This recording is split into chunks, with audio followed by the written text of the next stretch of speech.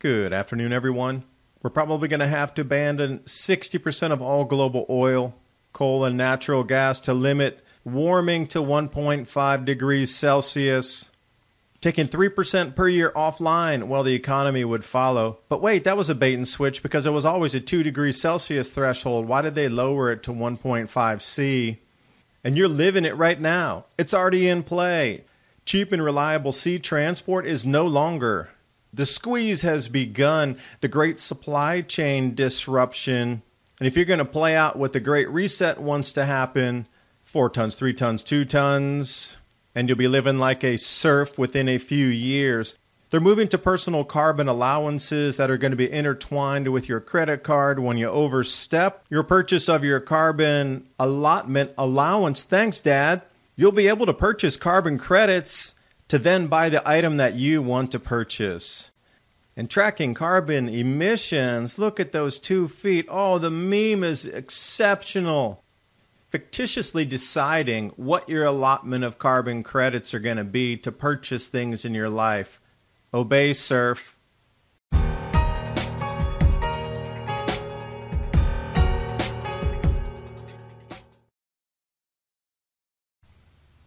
Apple has just announced a controversial new security update. The tech giant stated they will scan every iPhone, iPad, Apple computer connected to iCloud for illicit materials.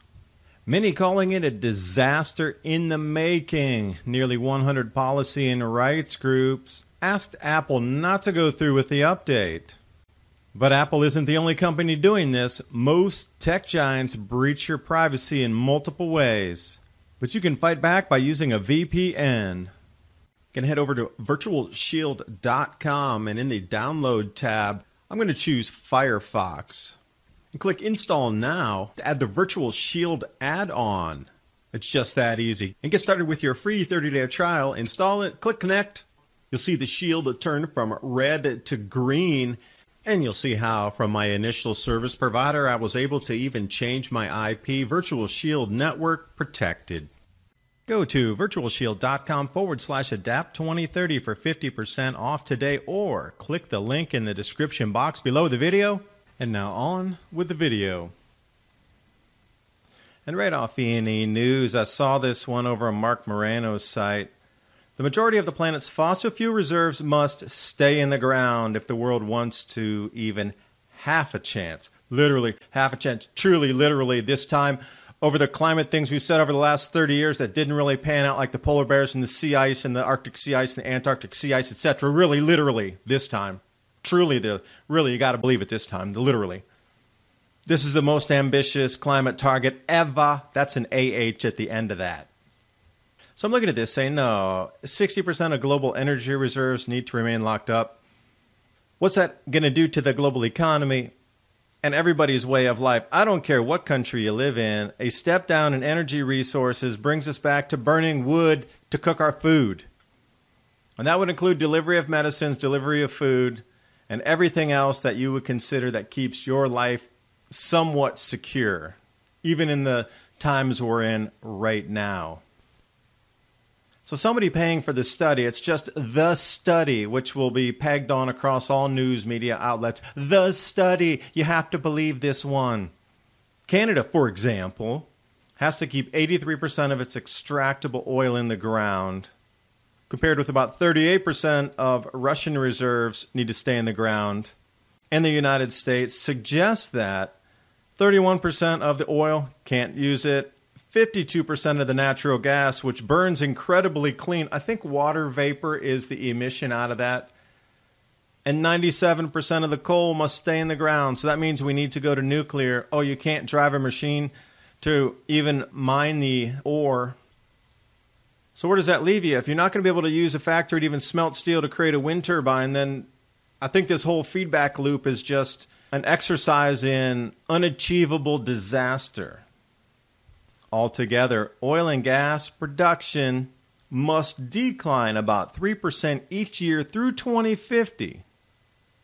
So that means that every year, this Great Reset plan is to reduce the amount of available energy 3% and then increase the prices exponentially. So there's demand destruction.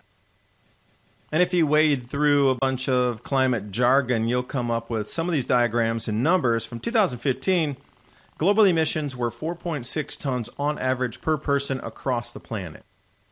But on average, as we move through the entire planet, so as it goes, the world CO2 emissions per capita need to decrease, and you'll see the decreasing line here. And I find it incredibly interesting that right at that curve and that turnover in 2020, the Great Reset's here, and magically, we are being forced to reduce emissions. Lockdowns, you're only allowed out of your house 1 day a week. Note very little travel going on, very few airlines, and consumption down almost everywhere. So many mom and pop stores out of business. It seems like they've hit that 3% reduction already. So if that much damage is needed for a 3% or 6% reduction, what's coming in the next couple of years? Because the bait and switch for me was 1.5C reduction. Oh, climate madness. What about the 2C reductions that were forecast? That was the stated goal 2009. 2C, got to bring it down 2C, and now it's 1.5. And everywhere you looked across, I dove into a few prior reports. Without mitigation, 2C will be crossed. Well, you see the same headline. Without mitigation, 1.5C will be crossed. And you can go back in time, and it's all the way until 2017 when suddenly it flipped to 1.5C. Now, I'm curious why that number was chosen versus 2C, which has been running for 15 years, and suddenly we're down to 1.5C. The stabilization of 450 parts per million. But wait, the lockdowns so far have reduced CO2. So let's continue on some peer-reviewed research here on Nature. This is from 2017. Again, the long-term goal of this climate change is reducing your access to goods and economic activity, make you consume less. If you can't do it by coercion, they're going to do it by force. Now, reading into the article, these Sustainable Development Goals are going to be an equitable transition to net zero society. Okay, net zero is impossible. It's absolutely impossible. That means if you burn one stalk of a wheat stalk that you grew and harvested yourself, that one stalk is considered CO2 emission. So I guess the authors are implying by 2050 that everything is going to be made to last. There'll be no planned obsolescence because the windmills and solar panels for this movement to a new energy production system will never, ever break. Ever, because you repair one, you even make a screw to repair that. That's not a net zero society. So how can they claim both in the same paragraph is beyond me, but I do understand how it's going to move to personal carbon allowances. These are going to play a role in achieving the ambitious climate mitigation targets, meaning your life's going to decrease in comfort unless you get more self-sufficient and you can ride through these changes at least for a little while longer until we can take our world back.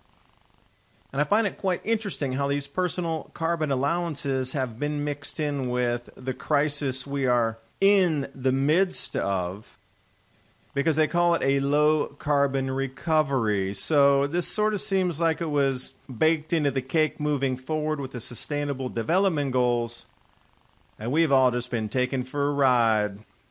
And if you look on the left in the purple circle, individuals, that's you and I.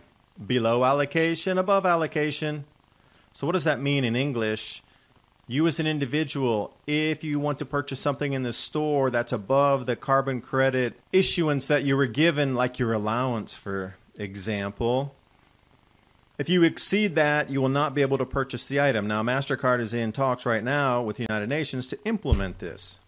So then what you're going to have to do while sitting in the store is then go off to a private carbon credit provider and then buy that carbon credit on the open market and then add it to your account so you can get more carbon allocation so you can continue with your purchase. Now see, this whole carbon credit thing has been made out of thin air like central banking was. Interest on money from thin air, printed out of nothing, yet debt owed. Carbon credit market is exactly the same. It's being created out of absolutely nothing, given value. And I love how you got the primary suppliers and importers of said carbon credits. The direction they're moving it is all based on the carbon footprint. And I said, ooh, 1 foot. How about 2 feet? Wow. They were thinking ahead of me on the memes. You couldn't have just one. What I like on the left, though, is the total emissions But then if you look on the right, it's by percentage by person. So China absolutely disappears into this tiniest circle. You can't even see them because they have 1.8 billion people, and the amount of emissions divided by the amount of tons, and then you can't even barely find China in the smallest of circles there. But then you come into somewhere like the Virgin Islands, and there's very few people in the emissions, so how does the Virgin Islands take over the China spot? That's hilarious how that's happening. I can do anything with numbers too. Now, how do you know this is in play already? Well, you already saw what happened in 2020, and 3 weeks turned into how many years now, and it's continuing. It's going to strengthen. Winter's coming up in the Northern Hemisphere, and we look at the great supply chain disruption. And I love the headline. The world is short of everything, get used to it. And that is the plan. It is permanent. And it's going to constrict, and there's going to be less and less stuff, and it's not going back to anywhere remotely what you used to remember of the supply chains functioning to bring you this variety that you used to grow up with. And the painful lesson of how interconnected economies are across vast distances. And vast distances mean for me energy use to bring good from far away to a near place, all revolving around cheap and reliable sea transport.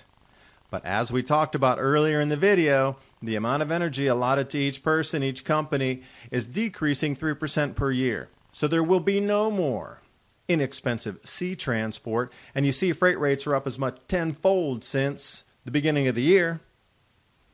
So it really looks like that either 3% or 6%, however you want to divide it. Now, did it start in 2019 where there's a reduction of 3%, or is it straight up 2020? They took that 3% of energy allocation and resource off the table, and now we're into the 6% by the end of the year. And then 2022, they're going to reduce another 3%.